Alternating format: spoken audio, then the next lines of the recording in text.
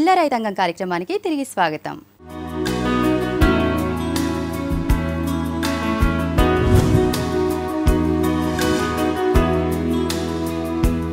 మాంసాహార ప్రియులలో చాలా మందికి ఎంతో ఇష్టమైన వంటకం చికెన్.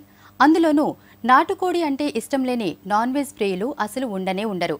రుచిలో అమోఘంగా ఉండే ఈ నాటుకోళ్ల పెంపకంపై సూర్యాపేట జిల్లా రైతులు ఆసక్తి కనబరుస్తున్నారు.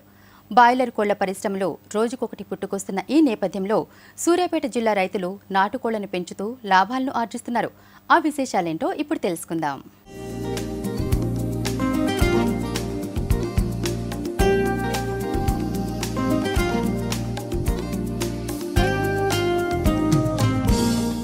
సాధారణంగా గ్రామీణ ప్రాంతంలో పెరిగిన ఎవరైనా నాటుకోడి కూర కన్నా ఇష్టమైన వంటకం ఉండదంటే అతిశయోక్తి కాదేమో. కానీ ఈ మధ్య ఎక్కడ చూసినా బ్రాయిలర్ కోళ్ల పరిశ్రమలే ఎక్కువగా కనిపిస్తుంటాయి. కానీ ప్రస్తుత కాలంలో నాటుకోళ్ల పెంపకంపై చాలా మంది ఆసక్తి చూపిస్తున్నారు. సూర్యాపేట జిల్లా ఎంఎస్ఆర్ నగర్ లక్ష్మీదుర్గ నాటుకోళ్ల ఫారంలో ఈ పెరటికోళ్ల పెంపకం చేపట్టారు తిరుమల్ రెడ్డి.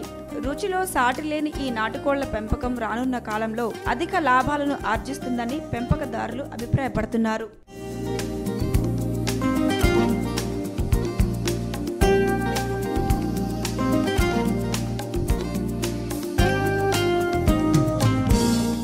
తెలంగాణ ప్రభుత్వం పశుసంవర్ధక శాఖ ఆధ్వర్యంలో సబ్సిడీపై పెరటికోళ్ల సరఫరా చేసే కార్యక్రమానికి శ్రీకారం చుట్టింది. పెరటికోళ్లు సహజంగా గ్రామాల్లో పెరుగుతాయి. గడ్డివాములు, కాల్వలు, బహిరంగ ప్రదేశంలో జీవనం సాగిస్తాయి. వీటి కోసం ప్రత్యేక జాగ్రత్తలు తీసుకోవాల్సిన అవసరం ఉండదు. సహజంగా ఇంట్లోనే పెరుగుతాయి. అన్నం మెతుకులు, జొన్నలు, సజ్జలు, బియ్యం గింజలు, క్రిమి కీటకాలే వాటికి ఆహారం. సాధారణంగా బ్రాయిలర్ కోళ్లకి ఇచ్చే సహజమైన దానాను ఇక్కడ నాటుకోళ్లకి అందిస్తున్నారు. సూర్యాపేట జిల్లా ఎంఎస్ఆర్ నగర్ లక్ష్మీదుర్గ నాటుకోళ్ల ఫారంలో నాటుకోళ్ల పిల్లలను హైదరాబాద్ నుండి తెప్పిస్తారు. ఒక్కో కోడి పిల్ల ధర 40 రూపాయలు ఉంటుంది. కోడి పిల్లల యాజమానికి ఒక్కో పిల్లకి 100 రూపాయల వరకు ఖర్చు అవుతుంది. ఇక నాటుకోళ్ల పెద్దవి అయ్యేసరికి మార్కెట్లో ఒక్కో నాటుకోడి ధర 250 నుండి 300 రూపాయల వరకు ఉంటుంది. ఈ విధంగా చూసుకున్నట్లయితే నాటుకోళ్ల పెంపకంలో తక్కువ పెట్టుబడితో లాభాలు ఆర్జిస్తున్నారు పెంపకదారులు. నాటుకోళ్లను పెంచడంలో సీజన్లతో సంబంధం లేదు. అన్ని కాలాల్లోనూ ఈ నాటుకోళ్ల పెంపకాన్ని చేయవచ్చు.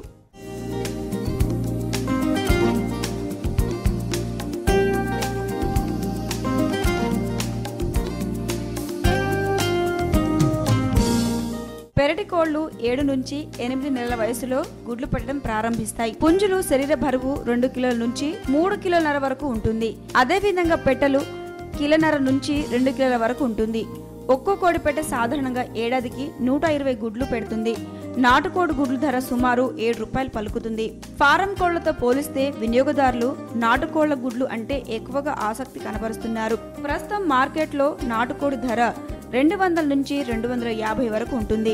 నాటుకోళ్ల పెంపకం లాభదాయకంగా ఉందని లబ్ధిదారులు చెప్తున్నారు. 4 నెలల్లో కోళ్లు పెద్దవి అవుతాయి. తద్వారా వాటిని విక్రయించుకోవచ్చు. ఈచ్ వన్ ఒక బర్డ్కి వచ్చేసి చిన్న పిల్లకి వచ్చేసి 40 రూపీస్ పడ్డదండి. దాని మెయింటెనెన్స్ వచ్చేసి 100 రూపీస్ అయిందండి. మొత్తం 140 రూపీస్ వచ్చేసింది ఒక్కొక్క పిల్లకు. కేజీన్నర అయ్యేసరికి ఇది మనం మార్కెట్కి వచ్చేసరికి 250 రూపాయలకు మనం ఎక్స్పోర్ట్ చేస్తున్నాము. ఇది మంచి లాభాలే ఉన్నాయి. ఇది వర్షాకాలము, ఎండాకాలము, చలికాలం అనేది ఏం లేకుండా ఏ కాలంలోనైనా పెంచుకోవచ్చు అండి ఈ కోళ్ళను. ఇవి బాయిలర్ టైప్ కాకుండా ఇవి కొంచెం మంచిగా ఉంటాయండి. సెన్సిటివ్ కాకుండా ఇవి కొంచెం చాలా ఎట్లాంటి మందులు గిట్ట లేకుండా ఇది న్యాచురల్గా పెంచుతున్నాం మేము. ఇవి ఫామ్ వల్ల మాకు మంచి డెవలపింగ్ అనిపించిందండి. ఇట్లాంటివి చేసుకుంటే చాలా బాగుంటుందండి. ఇంకా ఈ నాటుకోళ్ల ఫామ్ వాళ్ళకు గవర్నమెంట్ సబ్సిడీ గిట్ట ఇస్తే ఇంకా చాలా డెవలపింగ్ కావడానికి ఆస్కారం ఉంటుందండి. ఇది రైతులని ప్రోత్సహించడానికి చాలా మంచి పని. మీరు సంవత్సరానికి ఎన్ని సార్లు పెడతారు ఫార్మింగ్? అది 120 రోజులు వస్తుందండి. ఒకటి కేజీన్నర అయ్యేసరికి, ఒక బర్డ్ కేజీన్నర అయ్యేసరికి 120 రోజులు పడుతుంది. ఇది సంవత్సరానికి వచ్చేసి 3 బ్యాచ్లు వేసుకోవచ్చు. ఈ 3 బ్యాచ్ల మీద మనకు వచ్చేసి పిల్లకు వచ్చేసి ఒక్కోదానికి 140 రూపీస్ వస్తుంది. మొత్తం మెయింటెనెన్స్ 90 రూపీస్ మిగులుతుంది. ఈచ్ వన్ బర్డ్కు 90 రూపీస్ మిగులుతుంది. కేజీన్నర ఒక్కొక్క బర్డ్కు కేజీన్నర అవుతుంది. కేజీన్నర పైన కూడా అవుతుంది. కానీ మనం సేల్స్ చేస్తుంటాం కాబట్టి కేజీన్నర వరకు పైన పెరిగినా సరే మనకు మెయింటెనెన్స్ పెరుగుతూ ఉంటుంది. ఏం ఫీడ్ ఇస్తారు దీనికి వచ్చేసి సజ్జలు, జొన్నలు, వడ్లు, మన చీర, నూక, ఇవన్నీ ఇస్తాం, న్యాచురల్ దానాన్ని ఇస్తున్నాం. మన ఇంటి పరిసరాల్లో పెరిగే ఈ పెరటి కోళ్లకు క్రిమి సంహారక మందులు అవసరం ఉండదు. వ్యాధి నిరోధక టీకాలు వేయడం కూడా ఉండదు. సేంద్రియ పద్ధతిలో పెరటి కోళ్ల పెంపకం ద్వారా నిరుపేదల జీవనాధారంగా మారుతుందని అధికారులు చెప్తున్నారు. వీటి పెంపకం వల్ల ఆర్థికంగా కూడా బలపడవచ్చు అంటున్నారు. పెరటి కోళ్లు సహజంగా ఇంటి పరిసరాలు, పెంట కుప్పలు, గడ్డివాములు లాంటి బహిరంగ ప్రదేశంలో పెరుగుతాయి. వీటి కోసం ప్రత్యేక జాగ్రత్తలు తీసుకోవాల్సిన అవసరం ఉండదు.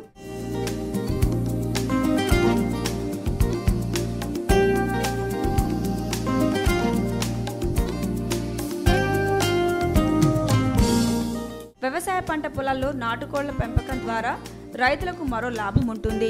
వాటి విసర్జితాల వల్ల ఏడాదికి 4 నుంచి 6 క్వింటాల సేంద్రియ ఎరువులు పొలానికి వేసినట్టవుతుంది. అదనపు ఆదాయం రావడంతో పాటు భూమి సారవంతం అవుతుంది. పొలాలకు ప్రత్యేకంగా ఎరువులు వేయాల్సిన అవసరం ఉండదని రైతులు చెప్తున్నారు.